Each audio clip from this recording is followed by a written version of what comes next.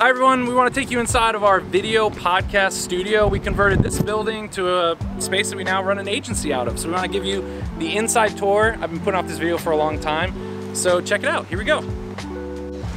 So before we go inside, thanks Adrian for being here.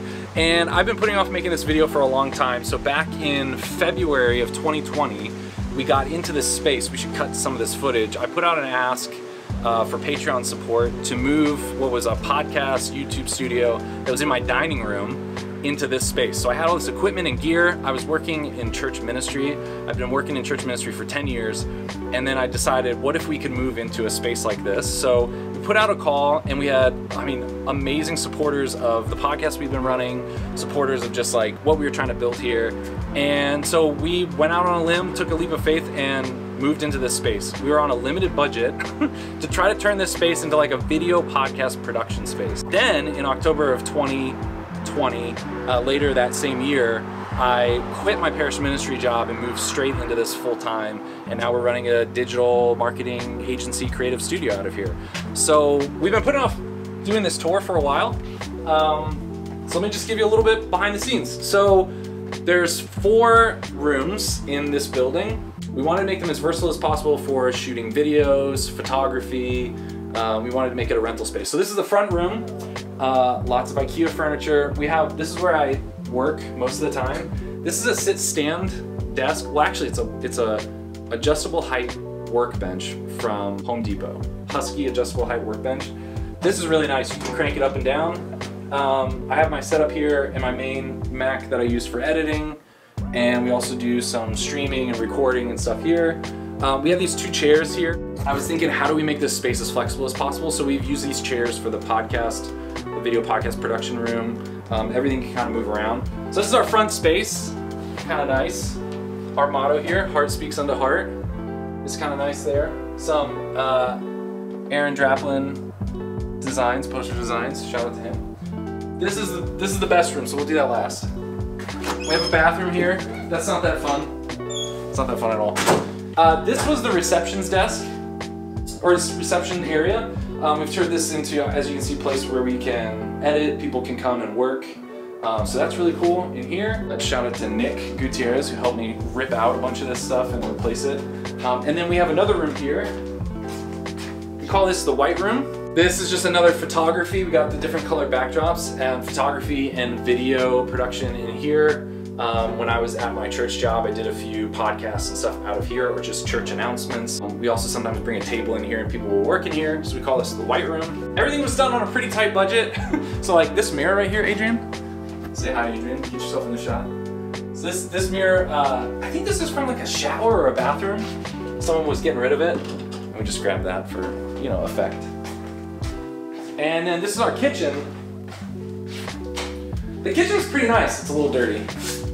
See, the reason, you see all these videos on YouTube of people showing a tour of their space, and you always put it off because you're like, oh, it's not clean enough, it's not perfect, just like one last thing.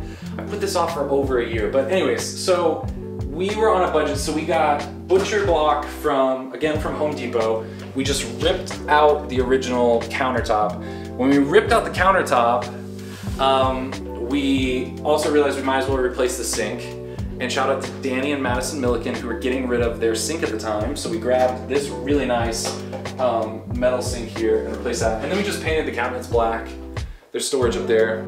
Our really nice retro fridge that's normally full of Topo Chico. It's empty right now because we drank it all. This Teenage Mutant Ninja Turtles arcade was gifted by Chris and Courtney around the time they came here and helped me renovate the studio. They gifted us that, so that's fun. And then this wall, so the idea for this space was this is another space where we can set up for photography, video, for the show. When we take pictures of our guests, we use this as a backdrop. It's just another backdrop, video, podcasts, stuff like that. Everything also is as much as possible on wheels. So we have different, you could, boom. You set up and do a coffee review or product review or something in here. And then sometimes we sit here and eat lunch. Not that often. And then we have this, well, that doesn't work. Anyways, we have a really big backyard. We've had events out there. We can't do much to it because it's technically the people next door. Shout out to Moeller MMA. The people next door, they own that space, but they let us do events and stuff. We had like outdoor concerts and things. So that's pretty much it for in here. All right, so now the best room. And again, I just want to stop and say, I've been putting off making videos like this. Really, what I've wanted to do is just show everyone that supported us on Patreon, patreon.com/thestudioGrapevine, to support us doing all of this here, all this creative work and collaboration with other creatives. I just wanted to show you like what we've done with this space, you know, a year later. So this couldn't be possible without you guys. So my favorite room, here we go. Okay, so this is the studio space. So this is where we do the show. We've recorded other people's podcasts here. Again, we wanted everything to be flexible. So there's 3 different backdrops that we can use. There's lights on the ceiling, you know, LED lights, you know, it seems like a ton of lights. We installed this overhead. This is just, oh my gosh, it's just, why am I blanking on what this is called? It's just piping. It's piping it's like steel pipe from Home Depot again. And we can put overhead C-clamps to put mics from the ceiling or put overhead cameras for things. This is the famous table from the show. This is what I used in my dining room that was turned into a studio, and all the guests from the show would sign it. When they would come over to my house and be on the show, I have them sign it. So this is the table. This moves around a lot in this space. We have this backdrop here where we can throw curtains across, or do the show backdrop. There's 2 windows that we just put blackout curtains. And then with this wall here, we can change out the colored paper and have different backdrops there.